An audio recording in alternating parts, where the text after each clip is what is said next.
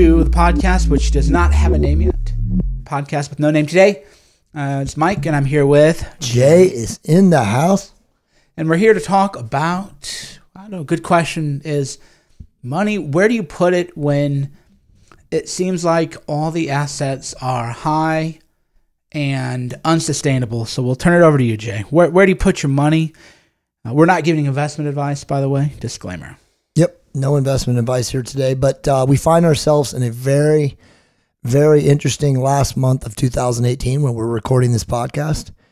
I'm in real estate. I have a decently sized portfolio, and I am right now, for the first part of my life, mostly in cash. And it's pretty amazing for me to say that because I'm a big believer in the value of compounded interest and obviously, growth of assets over time. But man, I look around and I look at real estate, being in the real estate market, like Southern California, the market already peaked early in 2018. And since June, Mike and I can show anyone data that shows that we're already in a pretty precipitous decline, the most since actually 2009 or 2010, which is literally almost 10 years ago.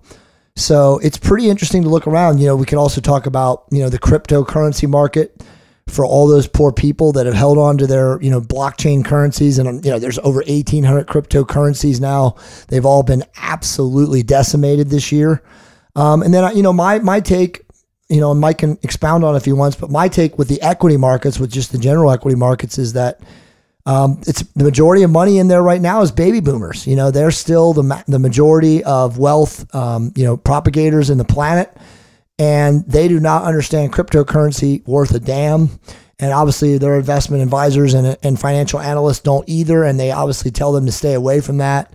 And if any of their analysts or investment advisors are worth a damn, they're clearly telling them not to be in real estate in any of the major markets, because it's topped out. So it's a very weird time, strange days, as I would say, because it's very difficult to understand where to put your money. Yeah, I don't have a good answer for other than, which is the right answer. You're never going to be able to buy at the top. You're never going to be able to, you're never even going to buy at the bottom, sell at the top. Right. For example, with crypto, a lot of people say to me, oh, you must have bought like a ton, you must have lost a ton of money on crypto and Bitcoin and everything. And that's because they are not enlightened. They don't know about dollar cost averaging, and they assumed that I bought crypto for the first time at 10,000. Right. But if I bought some crypto at 10,000, some at 15, but I had also bought some at 500, then there's an average cost basis to all the investments. So people don't even know. And a lot of people, for example, who lost their shirts, they never bought into crypto until it went on that ride, and then they bought in heavily. That's the number one investment mistake people make, is they say, oh, this is hot. But by the time something is hot, you have to be really careful to jump in, because you don't have that first mover advantage. And that's why, for me, and by the way, with investing, even investing in yourself in businesses, there are no guarantees. Right. For me, the best investment ever is you keep your cash and you invest in yourself, and people can say it's cliche, and I don't really care, because it's the one investment that works. And obviously, if you have a 401k, you max that out. If there's an employer match, there's the typical advice. But the number one mistake people make is they don't invest in themselves. They don't take courses. They don't learn new skills. And then they get kind of tossed out when the market tanks. You can also invest in a side hustle, a small business. Everybody who has a job, whether you like it or not, you have to have two jobs. You have to have your 9 to 5 and then your 5 to 9. And your 5 to 9 is your side hustle. And how do you do it all if you have kids and everybody else? Welcome to the new world. I don't know how anybody does. I work every day. It's Sunday. I'm working. Been doing streaming and podcasts all day. And my daughter's in the other room with my wife. And we're about to get food. And I'll work later tonight. And last night I was up late. So I don't know what to tell you. If you're worried about a work-life balance, those days are gone, and you better adapt to the new reality. Yeah, very well said. Mike's 100% right. Listen, the only thing that you can truly invest in and get an absolutely exponential return is yourself. Okay. And that comes in the form of you being in good shape, being healthy, being of the right mindset. It's all the most imperative and most important thing, and should be your overriding prerogative in your life and that is to take care of yourself so that you live a long, productive life, and that in that time that you're productive, you can do a lot of things, a great many things, hopefully. But Mike's right. I mean, I look at my own life right now, and I have a residential real estate company with my wife, and we're modestly successful in Southern California. And I'm looking at a market right now where interest rates have come up, prices have topped out. Because of the interest rate, turn in the last 8 years where, the Federal Reserve kept rates pretty much stable and suppressed through qualitative easing, there's no way they can do that again.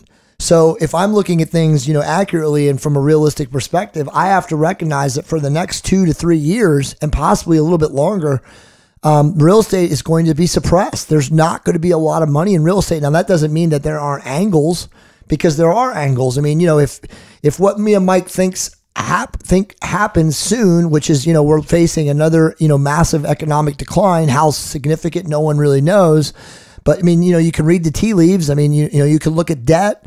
You can look at, all the other indicating signs. I mean, the market right now is essentially a tulip mania market because of baby boomers' money in the equity markets. There's really no reason or justification for them to be as high as they are, other than that assets are there. So, educated guess, or, just being smart and, understanding what's going on, you got to realize there's going to be a dip. So being in shape, being, ready to adapt, as, we talked about in a previous podcast, that's most crucial right now, because there's just no way to predict the future as things are so seemingly unbalanced on planet Earth right now in so many different ways. You just don't know what's going to happen, but you definitely have to invest in yourself. And in my opinion, that's taking care of your physical health, making sure that your mindset's right, making sure that every day you wake up, you're happy and you're passionate and you feel good about what you're doing. But that, to me, and I agree 100% with Mike, is investing in yourself. As he said, taking more courses, figuring out additional side hustles, figuring out ways to partner with other people. That is by far the best thing you can do right now.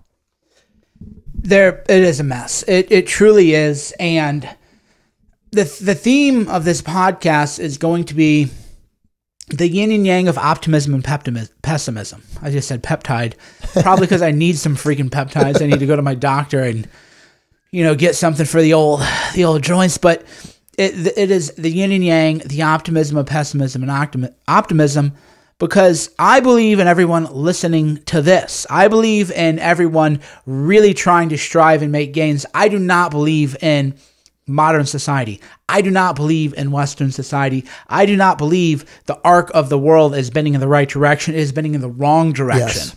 So I am systemically pessimistic, and individually I am optimistic. Well said. But I'm only optimistic if you're thinking about these questions. You're thinking about, what does it mean to invest in yourself? You're thinking about the edge, how you're going to have an edge cognitively, physically. You're thinking of your place in the world in a very, very active way. If you're not, it's over. It's over. There's no way to say it. The system is failing. If you don't see that we're an empire in decline, yes, then I don't know what to do for you. You shouldn't be on this podcast. Go listen to some Pollyanna podcast, because that's not the truth. But the other side of that is 50 years ago, if you wanted to live an amazing, unimaginable life, it almost wouldn't have been possible. There were too many gatekeepers, too many barriers to entry. So the world is falling, but you are rising. Well, very, very well said. I mean, just look around. I mean, we are in a world right now where debt levels are at stratospheric. If I just made up a word, good for me. Don't call myself Don King, but we are just, nothing is sustainable and supportable, from a measurable metric anymore. And so you have to be aware of that, and you have to recognize that, as Mike said, all great empires decline. And the United States, the Western world, is in decline right now. I mean, just look around. I mean, again, we won't have to go, down the rabbit hole any further. It's just obvious. There's so many, economic and leading indicators that show it. I mean, again, being in real estate, I see people buying, $1 million houses with $40,000 in cash reserves and less, a mom and a dad or a husband and wife, making $180,000 to $200,000 a year in combined income. And they don't really, technically make enough money or have the cash reserves to even purchase the house. And yet the lenders, Wall Street, the banking institutions, the people that run all of that stuff, they're still lending the money because, again, at the end of the day, everything's got to keep moving. The circle's got to keep spinning. The wheel's got to keep spinning in this global economy. So, Mike is right. You have to take a realistic perspective. You cannot be Pollyanna. You have to invest in yourself. You have to have an open eye. You have to be aware. You got to recognize that we are in, as Mike said, a completely different world, a world probably that maybe has never ever been like this, with technology changing the way we exist and change the way we think. But that doesn't mean that you can't figure out a strategy to improve yourself, obviously, and improve your economic prospects. Again, it takes work. It takes a focus. It takes a drive. We talked a little bit about this in our previous podcast, but there's never been, in my opinion, a better time, even though we live in a time that is completely unstable. And, if there was ever a time that we could say we're on shaky grounds, it's now. But at the same time, if you look at things from a perspective of like, wow, this is such an amazing time to be alive. I can't imagine another time when it was like this. No, and I don't want to be, too crude or anything, but people who want to figure out life really can figure out life. And that's why when people ask me for general advice, I just can't give it because I don't know the person's position, but I do know that there are people living nice lives, unimaginable lives all over the world. And you realize they're playing the game of geo arbitrage, or they're making dollars and they're spending foreign currency. For example, when I went to Cape Town a couple of years ago, I had no idea what a joy it was living there. And sure, it's dangerous and blah, blah, blah. But there is about a 3x gain on your money. So if you make, $50,000 on an online business and you live in Cape Town, that's the equivalent of $120,000 to $150,000 in the US. Amazing. And you don't even learn this in college. Nobody in any kind of mainstream podcast is telling you this. You go out and rent is cheaper. You go out and you have a wonderful dinner by the waterfront with a glass of wine, entree $13. Any way you price something, you're almost at a 3x arbitrage. So people aren't telling you, hey, find a way to make, because everybody wants to sell you on the get rich thing. Yeah. Oh, go make millions on the internet. Well, first of all, you're almost not. I don't make millions on the internet, and I'm, pretty high up the food chain or whatever. But if you make tens of thousands and then you play the geo arbitrage game and you live elsewhere, but then people go, but I don't want to do it and everything else. But, people who cry really shouldn't be listening to the podcast. It's people who are hard hitters and want to make moves in life that should, and you go live somewhere else. But that was not possible 50 years ago. No. 50 years ago, you had to get a job. You had to live your life a certain conformist way. You had to, sort of conform to a monoculture. That's why I always laugh. This is not a political podcast, but I always laugh when people claim to know my politics, when in fact, I found the monoculture of the Midwest oppressive. I couldn't wait to get out to California, but now I find the monoculture of left-wing orthodoxy oppressive. And so if you lived in a certain time, there was no escape. You were caught up in the 50s. So you had to live a certain life, but now you can say, hey, like even me, if I wanted to move with my family, I could take them somewhere else. Now, there are reasons that I live where I live and why I do what I do, but if you are somebody with no ties, you just find another way to do it. And that goes back to, again, the podcast we're talking about, skills you have to learn. You have to be on the edge, and you really have to be learning everything out there about everything. And that sounds vague because it is vague. You have to learn about, what does geo arbitrage mean? Well, there are any number of terms. One is, currency trading, but everyone who, for example, while I lived in Vietnam, I was paid in US dollars, and don't laugh, but the Vietnamese currency is a dong. So I made dollars and I spent dongs. That was a form of geo arbitrage. When I was in South Africa, I think the currency is rands. I took dollars that I made and I spent rands, and that was like 2x, 3x gain. Those are the types of conversations that you should be having with other people, and that's the kind of research you could be looking into. Because, for example, the best investment a person might make is if you have a job that's somewhat location independent, get the heck out of the U.S. You're going to double your money right there overnight. Dude, absolutely. You just stole my thunder. There's no question. My wife and I have been very blessed since 2016. We've been traveling around the world. I have not been living in other countries like Mike was because, again, of our real estate business, we are somewhat, location specific, but we're really close and on that path to getting to where we're non-location specific, and I can be a total laptop entrepreneur. And that should be, in my opinion, right now, knowing what we know about this planet, knowing the destabilization of the West, that should be everyone who listens to this podcast goal. You should be developing skill sets that allow you to make money while you sleep, making recurring revenue, earning money wherever you are in the world, automated fashion that you don't have to worry about, that you don't have to put time into. Sure, you're going to have to build that to get it to that point, and that's going to require a lot of time and a lot of intelligent, work and investment. But once you get it to that point, you can live wherever you want. And Mike is absolutely right. If you live in the United States, especially a coastal population center, which clearly is failing. I mean, if you haven't been to California, like LA or San Francisco, again, Alexander wrote something about the other day about San Francisco. San Francisco is a rotting cesspool. Okay. A major metropolitan urban city is now in total decline and decay. And people have to recognize that that is what is happening in a lot of the major cities. So if you're in those cities, your game right now should be figuring out how you're going to get out and where you're going to go. And again, obviously, you've got to be able to make money. So if you're going to be living in Mexico on a beach or in Thailand, as Mike said, practicing geo arbitrage, which you easily can. I mean, guys, you could, if you make $5,000 a month, Mike, imagine how you can live in Thailand or Vietnam, right? So you need to be planning your exit if you are seeing things for the way they truly are. Well, the number one conversation that I have behind the scenes with the real, movers of the world is like, where are you going to go? Exactly. Nobody, and this is why I'm pessimistic about America and the future of the West is nobody comes to America and says, oh my God, can you believe it's the future?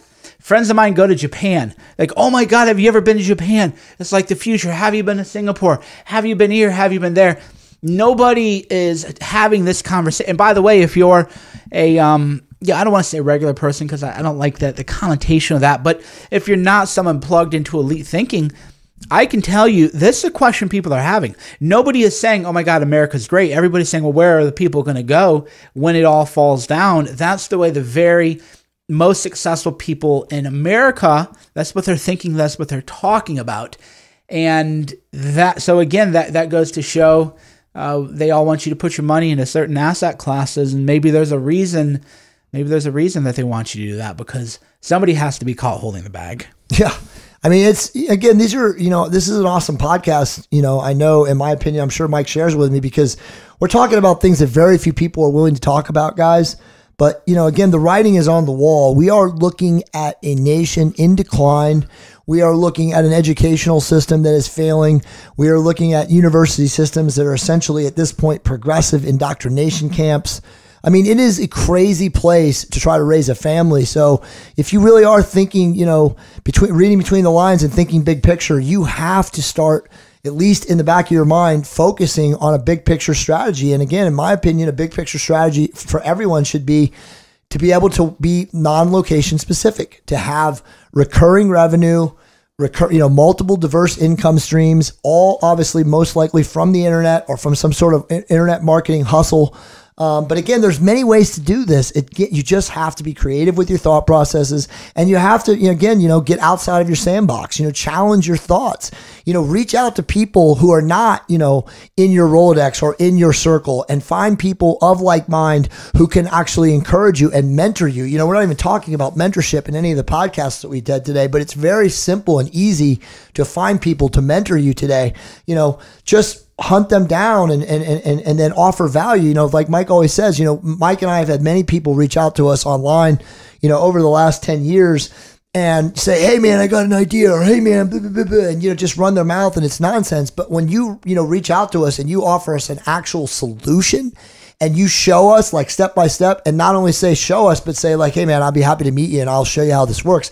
That's the kind of stuff that we're looking for. Are you that type of resource that you can then, find a mentor, someone way higher level than you, but because you're such a value to that person, they take you in under the wing, because sometimes all it takes is one conversation with someone above you and your whole life changes. Yeah, there's, again, so much you have to look at, so many angles. You have to be so active. And that's too another, the doomsday geopolitical, everybody's been a doomsday theorist, and I've actually not been a doomsday theorist. I used to make fun of people like Rubini because they would say, oh, the market's going to collapse. And then, they're wrong for 20 years. And finally it does. They go, oh, I'm the man who predicted the housing crash. No, you weren't. You weren't, because you would have shorted it like Exactly. Paulson and other people did if you read the Big Short. No, you didn't. You just are a doomsday prophet. And I've always been an anti-doomsday prophet. But when you look at the broader trends, you look at the fact that everybody listening to this, to really understand it, this is a higher IQ audience. What are people who could never, and this is, by the way, reality, there are people who are just never going to be able to figure out certain things in life. Well, what's going to happen to them with automation and the major issues coming on? They really are done. But that's why people who are empowered, you have to empower yourself. Get off your butts. I have no patience for this whole, what do I do? When do I move? The time to move was years ago. Yes. The second best time is now. I don't know how we could wrap it up with anything better than what Mike just said. I mean, again, you guys, you got to have both eyes open. As the ancient hermeticists always say, you have to have eyes to see and ears to hear. And Mike is absolutely right. That time has already happened. This is a nation that is not in its best of times right now, but there's always a way for you as an individual to make it the best for you. And obviously it takes work, it takes effort, and it takes, again, 2 eyes open and 2 ears willing to hear, because that's the only way you're going to get ahead in today's day and age. There's nobody that's going to give you an edge. It takes a lot of effort. And again, a very calculated, risky gamble. Not a gamble, but just you have to be able to take risks. It's that simple. Mike's talked about that on his previous podcast, and a lot of things he talked about. Few people today are willing to take a chance or to engage in a risky behavior, but no one of any substance or claim or influence has ever gotten to where they are without taking a risk. It's literally inboard into the genetic code to be able to get to that point. All right, everyone. Thanks for listening in. If you know what we should name our podcast, let us know. Otherwise, I'm Mike. I'm Jay. And we'll talk to you soon. Take care.